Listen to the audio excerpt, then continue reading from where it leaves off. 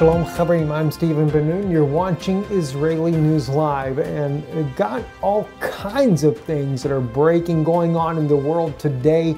Everything from the London fires, or the London fire there that has engulfed a huge high-rise building there in London.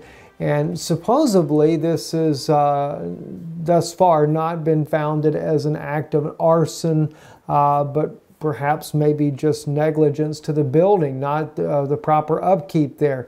Waiting to see what comes of this though, but the fire of course raged during the night there, engulfing the entire building. I don't even see how that was possible. It's such a huge building that the entire thing would just burn to nothing there, but in fact it did. There were reported that there were supposed to be people inside the building, trapped inside the building, so I have no idea as of yet what the fatality rate may be. Says 50 people have been taken to 5 hospitals. The building was engulfed quickly, according to the World Israel News here, and says that according to the Stuart Crichton, the Ambulance Service Assistance Director of the operations, 100 medics were on the scene. Together with the ambulance crews of advanced trauma teams, Commissioner Danny Cotton called the fire an unprecedented incident, saying she has never seen anything on the scale in her 29-year career. And in fact, my son, Ethan, was the one that brought this to my attention today as we were doing some work here. And when he first saw the news himself, he thought it was something more along the lines of 9/11, seeing just a huge, massive fire out of control inside of London. And then, of course, also RT reporting, as many other news outlets are reporting, shooter targets Republican Congressmen at an Alexander baseball practice. 5 people have been injured thus far when a gunman opened fire on a U.S. Congressman at a baseball practice in Alexandria, Virginia. Steve Scalia, Republican of Louisiana, the House of Representatives, the majority whip, is among the injured. Alexandria police say that the suspect is in custody and is not a threat. All votes scheduled for Wednesday in the House of Representatives have been canceled. President Donald Trump also has canceled this afternoon's speech at the Department of Labor. And as you can see here on your screen now, these are live images, courtesy there of Rupley. They're still on the scene trying to get a hold of what has actually happened here. From early reports that we had gathered there, a man with an assault rifle come in and asking, was this a Republican event? And once he found out that was the case, he began to open fire. Very serious situation indeed. This article right here in the Russian language here, very disturbing news. This is speaking about President Petro Poroshenko is headed to the United States. He'll be meeting, according to the article here, be meeting with President Donald Trump as well as the Vice President Pence and even Secretary of State Rex Tillerson. According to the article here, it seems to be that Petro Poroshenko may be discussing on the main part of the agenda the situation inside of Ukraine, of eastern Ukraine there, and that of Crimea. It seems like the United States is definitely not going to give up on aiding Petro Poroshenko, his military there, to try to stomp out the eastern Ukrainian citizens that have tried to declare their own autonomy there, as well as Russia helping the ethnic Russian citizens of Crimea to succeed from the state there rather than being murdered by this dictatorial regime that has been put in place there since the Maidan coup that overthrew former President Yanukovych inside of Ukraine there. Very, very touching situation there. Have to wait to see how that plays out, but unfortunately I don't think it's going to play out well, and especially for those that are more of an ethnic Russian background, citizens that are living inside of Ukraine. And finally, we reported to you guys here on Israeli News Live about the use of the chemical weapons that were being used by the United States here, the phosphorus, white phosphorus weapons that were being used inside of Mosul. That was, of course, inside of Iraq. Well, in fact, where the ancient city of Nineveh is. Now, granted, as we reported ourselves, the United States was targeting ISIS with it, but this is a banned substance in the use of war. But according to RT, and according also to, I believe, CNN as well, they reported the fact that the Pentagon has admitted to this. Let me read to you a little bit of what the article says here. A New Zealand general has confirmed that the U.S.-led coalition fighting in Mosul has used munitions loaded with white phosphorus. It comes amid mounting criticism over the U.S. of multi-purpose weapon, which can be extremely dangerous to civilians. Over the past few weeks, an increasing number of claims have pointed to the use of white phosphorus munitions by the U.S. coalition in Mosul, Iraq, and Raqqa, Syria. In fact, I think we were reporting the ones from Raqqa, Syria, not that of Mosul. The two strongholds of the terrorist groups Islamic State ISIS. The use of the weapons in Mosul was confirmed by New Zealand's Brigadier General Hugh McAuslan.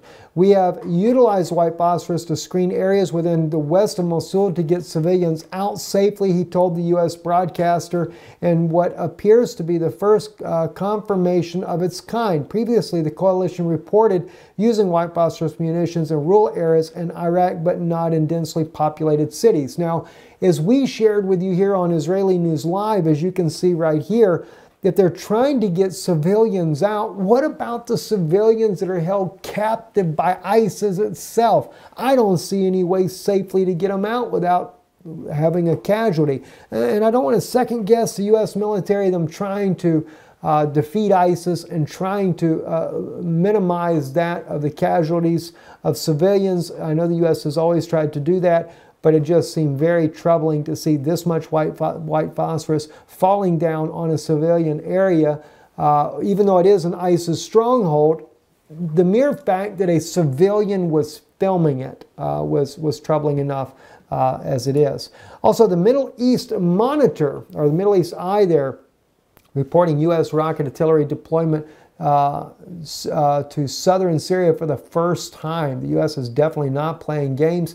There's also another article I've been reading earlier today in the Russian language there, speaking about that the Russians, so allegedly, excuse me, not the Russian language, but actually in the Arabic language news, are claiming that the Russians and the U.S. are trying to negotiate a land swap to pull Iranians away from southern Syria. Don't know how that's going to go over very well, and these are Iranian-backed militias. From some information I've been able to gather on that, it's not per se Iranian fighters, but Iranian-backed militias that are fighting inside the country to help President Bashar al-Assad. But anyway, the U.S. has moved in. The HIMARS was deployed close to Al-Tanf coalition training base, a hotspot for clashes between U.S. and Syrian government forces, according to the Middle East Eye.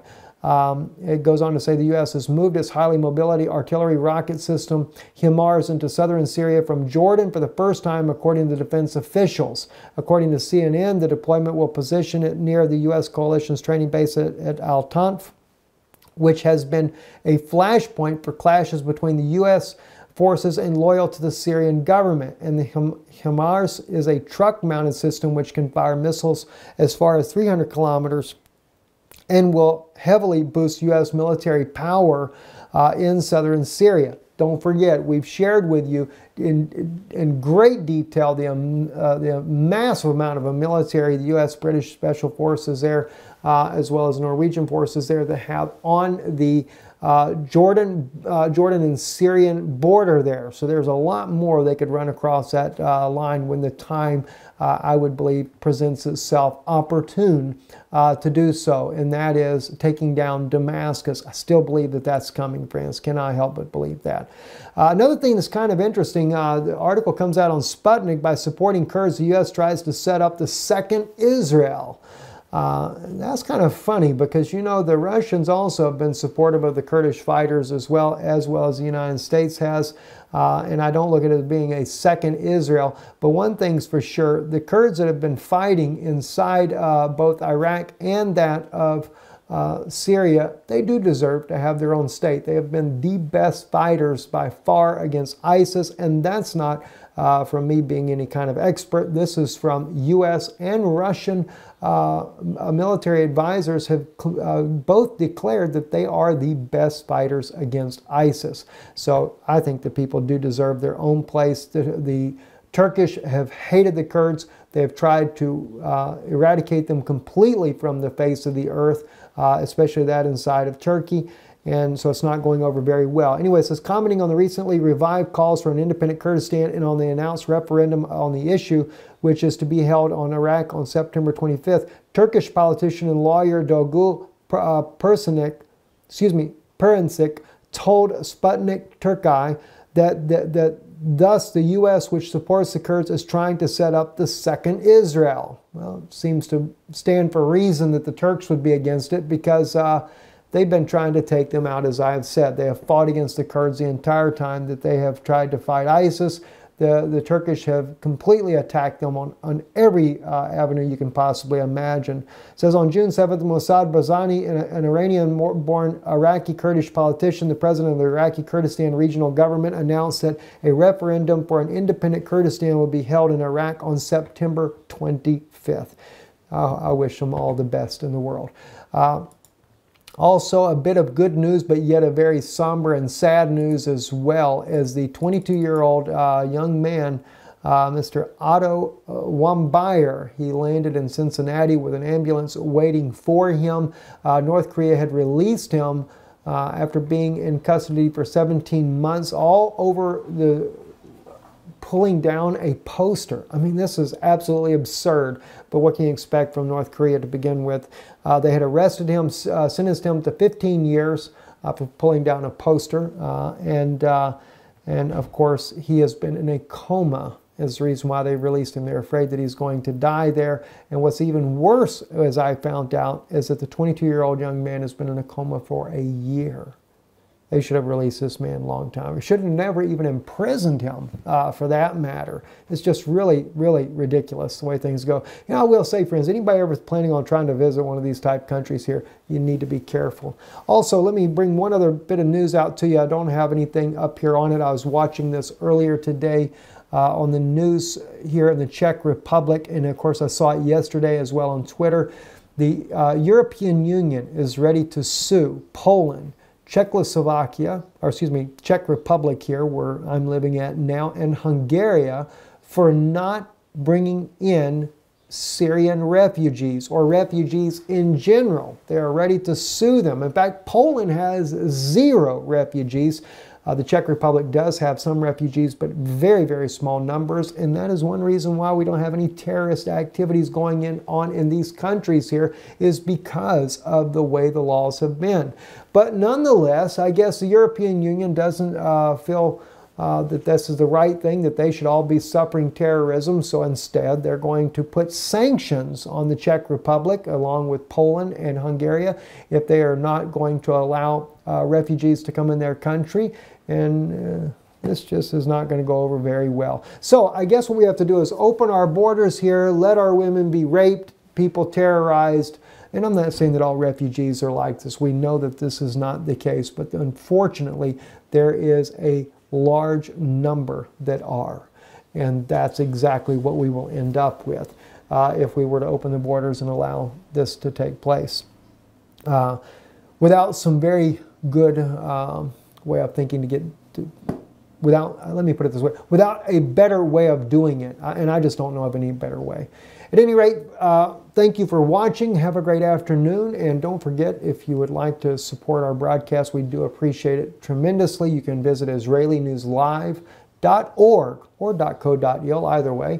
Visit our website there. You can donate there, or right here on Israeli News Live. If you're watching Israeli News Live on YouTube, and the channel says Israeli News Live, then you can check a donation link right above the subscribe button. And don't forget to subscribe if you haven't already. I'm Stephen Ben-Nun. You're watching Israeli News Live. Show.